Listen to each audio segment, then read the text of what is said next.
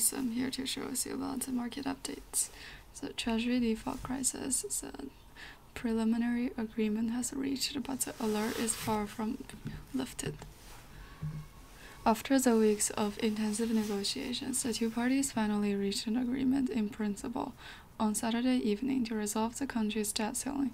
However, the deal will need to be quickly passed by the U.S. Congress to truly remove the alarm of the U.S. debt default, and thus it'll be a vicious battle. After an initial deal, Biden said it represented a compromise for him, while Republican House Speaker John McCarthy said it made a historic cuts in spending. Looking back at the debt ceiling game, the paradox is that the Republicans want to strike a big deal to cut government spending while adjusting the debt ceiling, while Democrats insist on adjusting it relatively independently, unwilling to compromise too much on spending cuts. Many analysts argue that the product of this compromise may not satisfy either the more radical Republican legislators nor satisfy the left wing of the Democratic Party. The cuts in the package are almost certainly both too modest to win the tough conservative vote and too harsh to win the House radicals. As a result, many media comments said that the prospect of the agreement in both the House and the Senate may be bumpy. CCTV News quoted the Washington Post as saying it was a difficult task to pass the current troubled and divided Congress in a short time. According to McCarthy's timetable, the House of Representatives will vote it next Wednesday before sending it to the Senate. The Treasury Department said on Friday that the government would default on June 5th if Congress failed to pass the deal in time. As a result, the Congress must successfully vote for bills before the X-day to avoid a default on its debt. If next week's vote will slightly slip, the potential risk of a technical default is far from disappearing. Bipartisan cooperation is a must, and fix the thorn is the key after the 2022 midterm elections. Democrats and Republicans control the Senate and the House of Representatives, respectively. So the two parties must cooperate to allow the bill to pass both houses. However, as mentioned above, the contradiction of the is that both party activists may be difficult to build concessions.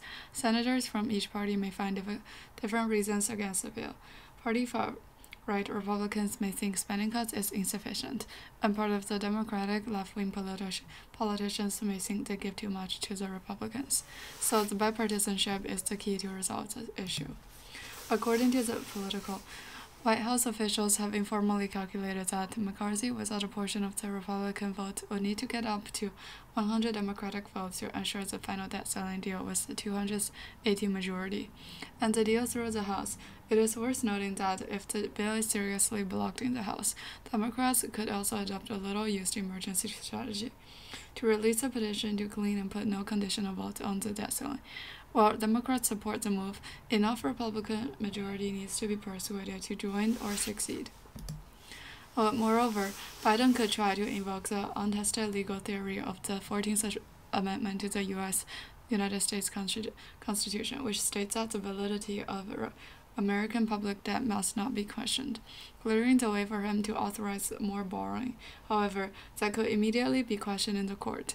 If passed in the House, the bill is passed to the Senate.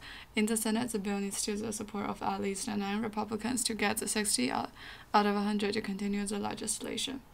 In Democratic Senate, Majority Leader Chuck Schumer has fully control over when the bill will vote. Media analysts say, but however, individual senators can delay the process by sticking to procedural procedures, including 30 hours of debate on whether to start debate or another 30 hours of debate on the bill itself. The Senate needs to pass the bill without changing the House bill. Otherwise, it'll have to be called back into the House to start a new round of voting. It is worth noting that if the Senate gets a 50-50 draw, Vice President Kamala Harris could vote 51 to 50 through. Only after both the House and the Senate pass the deal can be submitted to the White House and signed into law by Biden. Only after the legislation can the alarm of the U.S. debt default to be successfully lifted. This round of the U.S. debt ceiling game timeline. On January 13, 2023, Treasury Secretary Janet Yellen sent a letter to Congress saying that the U.S. would hit $31.4 trillion statutory debt ceiling on January 19th, and that the Treasury would start taking some extraordinary measures, with cash and extraordinary measures likely supporting it until early June. It is worth noting that it is not uncommon for the U.S. debt to hit a ceiling, but the market panic is rare. The reason may be related to the current extremely tight monetary policy in the U.S., and the regional banking crisis and the recession expectations, and the U.S. Treasury Secretary Angela Yellen's frequent warnings, and further ignited the panic. A White House Board of Economic Advisors estimates the default would plunge 45%.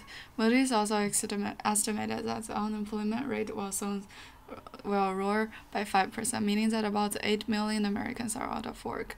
At the same time, the debt ceiling will not be able to cope with the downturn with fiscal stimulus, leading to a deeper recession. That's all I have for today. Thank you for listening. Don't forget to subscribe and like. See you next episode.